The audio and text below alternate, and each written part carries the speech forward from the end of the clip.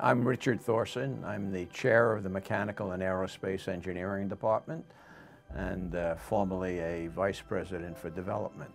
Aerospace engineering had a gradual beginning at the school. Initially, there were a few courses, and then it became a minor in mechanical engineering. This is back in the 30s. But the full-blown aeronautical engineering department was created in 1940. My name is Gunther Georgie, and I worked on the lunar module 50 years ago. So this is my 50th anniversary of having dealt with the technical problems of the lunar module and space travel. My job was to do the thermal analysis of the lunar module. And the lunar module is a vehicle that was designed by Grumman Aerospace in Bethpage, Long Island. And it was designed for NASA. So NASA was a super contractor, and they kept on checking what we were doing, and we were interfacing with NASA and the astronauts continuously. The thermal analysis part of it is that the ascent stage was by far the most complicated vehicle of the Apollo mission. If you did not do some active thermal control, temperatures could vary from absolute zero, which is minus 460 degrees, to direct facing the sun, depending on the surface, and that's plus 360 degrees. And one of the reasons why it's also important is, now you've got astronauts in there. If you freeze an astronaut, that's no good.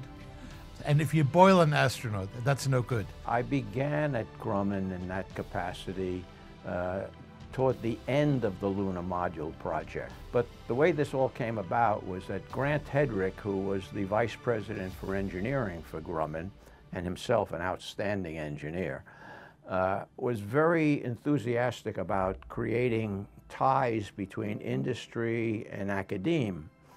And I met him at a conference, and we got talking, and next thing I know, he was inviting me to establish some kind of a relationship with Grumman, and what emerged was a part-time consulting relationship that went on for 25 years. I would think the most important thing that I have found is communications.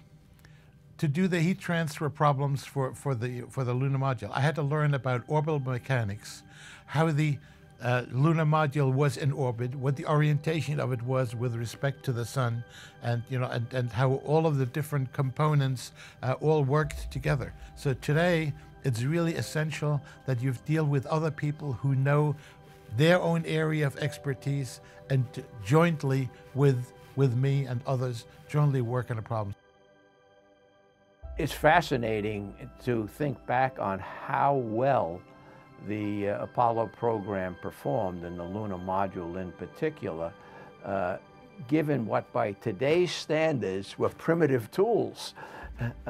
Today we would do it so much more easily and in some sense better because of the tools that we have.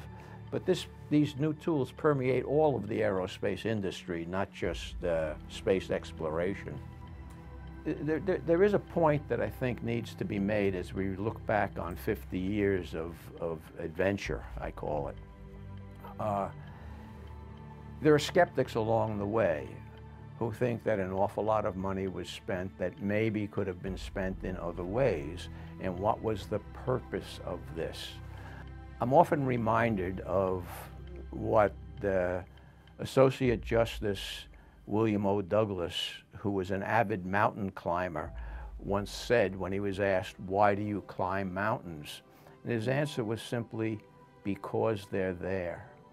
So maybe space exploration is justified simply because it's there. And what we'll discover is totally unknown and hopefully good.